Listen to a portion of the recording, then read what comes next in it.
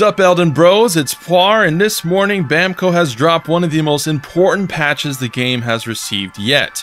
Finally, they did something good for PvP, and Bloodhound Step was finally nerfed. Its travel distance was lessened and also lost iframes, and Quickstep was also hit a bit, making spamming it worse, but also buffed a bit in that you can circle around targets better. Rivers of Blood was also nerfed, Corpse Piler, dealing less bleed buildup and only slightly decreased damage, which is good, since now you might not be able to completely zap a mofo's health from the very first swing. Meaning with enough poise you can avoid the second and third follow-ups since you're not going to be staggered from the bleed procs to get freely hit from the follow-ups. I assume it's going to take the second hit to block bleed now, so get wrecked spammers, but also maybe now Rivers is a weapon that's more respectable and not just press L2 to win. And the last big nerf is Stars of Ruin, got nerfed as well, having less tracking meaning you can strafe dodge it better, so some wizard nerd can't spam it infinitely at the start of the fight. Nice. There's also a new multiplayer feature where your summon signs, and I assume PvP signs as well, will be sent to more areas than just a single pool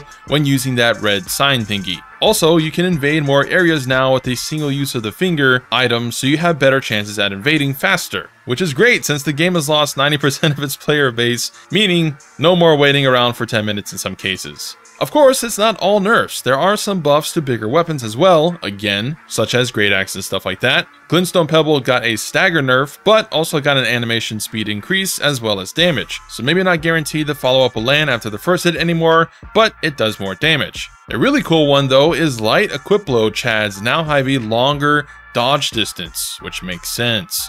And lastly, guard counters, which are mostly kind of useless in PvP, have increased attack speed now, which hopefully makes it more useful.